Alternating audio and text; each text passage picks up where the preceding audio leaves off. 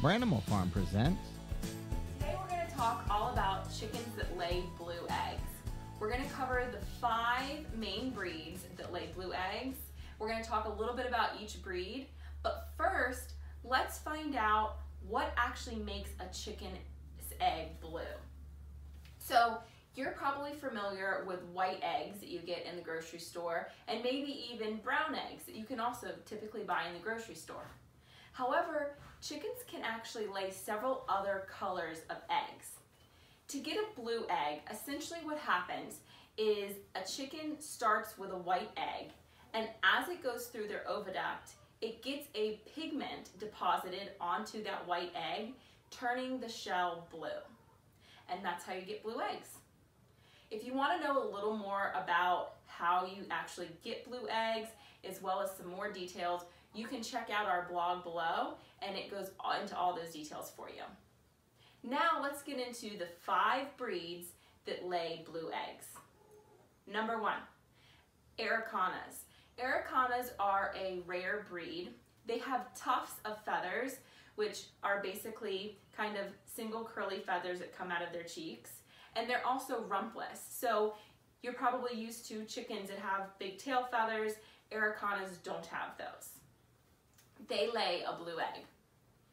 Number 2, Americanas.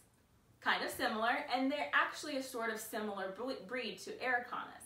Americanas have muffs and beards, so they have kind of poofy cheeks and poofy under their beaks, and they also lay blue eggs. Breed number 3, cream leg bars. The kind of cool thing about cream leg bars is that they actually are an auto-sexing breed. What's an auto-sexing breed? An auto-sexing breed means that you can tell if they're a girl or a boy just based on some of their characteristics.